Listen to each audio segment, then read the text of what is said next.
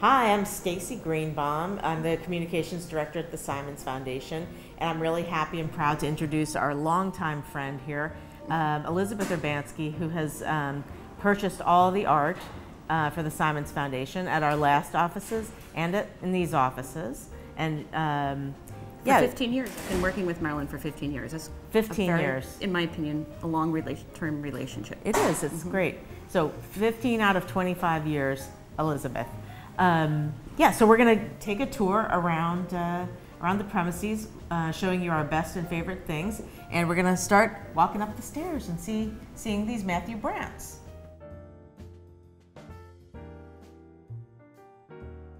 These two large-scale photographs are a new addition to the Simons Foundation collection. In these photographs, he's taken images of Hawaii, and then after the image is printed, he takes elements such as fabric and lace, and he rolls up the photograph and places them within the soil in which the landscape image was actually taken, and they're buried for about a year. In the course of time, the moisture, the humidity, the environment, and all the different elements of time and nature affect the surface of the image. So when they're unburied and unfurled, you have all of these wonderful incidences of color and abstraction and pattern and form that make it such a delightful and rich image to look at. This is one of everyone's favorite pieces, and it was also one of the first ones that we got. Is that right? Yes, this is actually the second piece we got for the Simons Foundation, and it was originally placed in the original conference room. For the collection, Marilyn was really interested in having abstract art. She didn't want anything that was representational because she wanted people to feel that they could sit and look at the pieces and get lost into them and lost in their thoughts. This is artist Pia Fries, and she's of course referencing abstract expressionism, but in a new way. She uses palette knives and extruders and creates these very thick impastos, so they almost have a sculptural quality in themselves as they stand away from the background.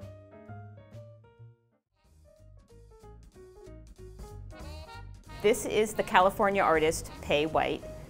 She's known for bridging fine art and craft, and so this is a tapestry that she designed and then was created in Brussels. It's interesting as a subject matter that it is smoke because it has a specific, easily identifiable form, but then it has a sense of formlessness and movement and flow within the space.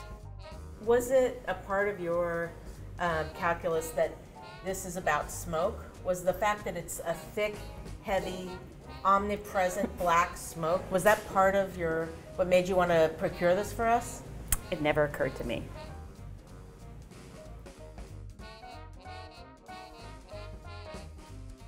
This is the artist Andres Crisar. It's a sculpture entitled One as Two. It consists of two magnetized face masks. The one hanging from the wire is the artist himself, and the one on the base is of his mother. The tensile quality of the suspended wire makes the work become very animated. The fact that they're both magnetized creates a sense of codependency, yet also an attraction and repulsion.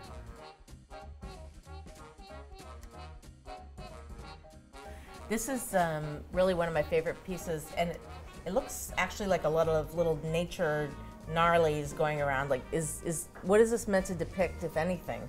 It's actually entitled Pink Swamp, and she's referencing a landscape, but of course interpreting it in her own vision. I love that it has these kind of weird biomorphic, kind of oozing, bubbling, gurgly shapes to me.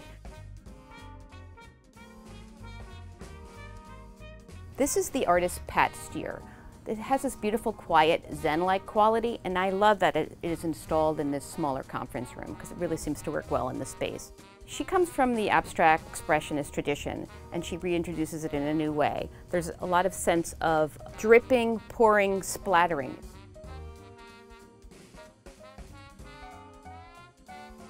I will take the liberty of introducing this one. I feel very protective of this Liam Gillick because people bonk into it all the time, lean on it, nick it, cut it, shove carts into it. That's what I want to say, and I want it to stop.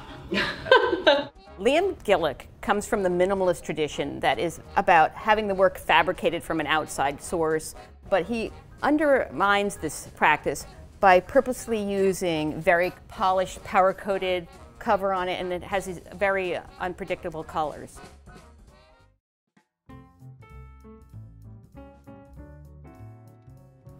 This is the artist Uda Barth.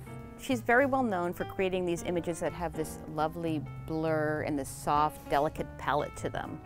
A lot of her work has to do with a sense of perception. The image on the left side of the triptych is her shadow as she's looking down, and the two images on the right side are her view when she's looking up from the same spot.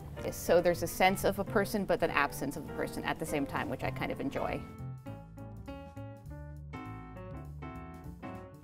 This is the artist Vic Muniz. He considers himself to be a sculptor, but what he mainly does is photography. In this series, which is based on replicating famous artists' works, he is referencing Andy Warhol's very well-known Flower series. So when you see it from a distance, you really get that immediacy of saying, oh, is that a Warhol? What is this? And you walk up to it, and you can see when you look up close that there is all flowers and leaves and twigs and grass in the image. So the person who's sitting close to it has a different experience than the person who's sitting across the room.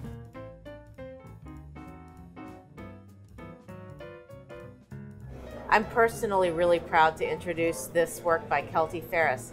Kelty Ferris was the younger sister of one of my very good friends in middle school, and she was the best friend of my younger brother, and then she became this amazing artist. And I said to Elizabeth, we should get a Kelty Ferris, and Elizabeth said, you have a Kelty Ferris. That's exactly right. I bought it and I didn't even know your relationship with her. Yeah. I love the blurring here that kind of almost has a digital effect. It's using traditional materials, but it really looks like it's from the digital age, and I love that about the work.